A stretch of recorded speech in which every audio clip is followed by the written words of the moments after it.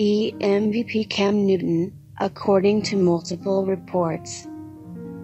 The 31-year-old former Carolina Panthers quarterback will now step into the mix to compete for the chance to replace former Patriots quarterback Tom Brady, Adam Schefter first reported, citing league sources Monday night.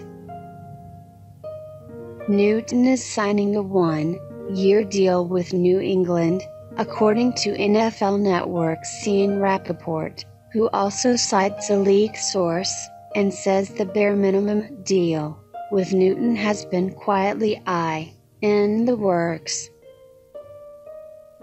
The deal is incentive-laden and worth up to $7.5 million, the source tells Rappaport.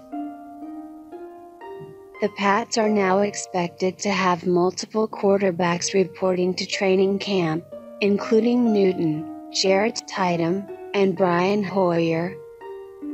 Devin and Jason McCourty reacted to the news, telling NBC Sports Boston's Phil Perry that they are excited, adding that Newton will make their quarterback situation even better.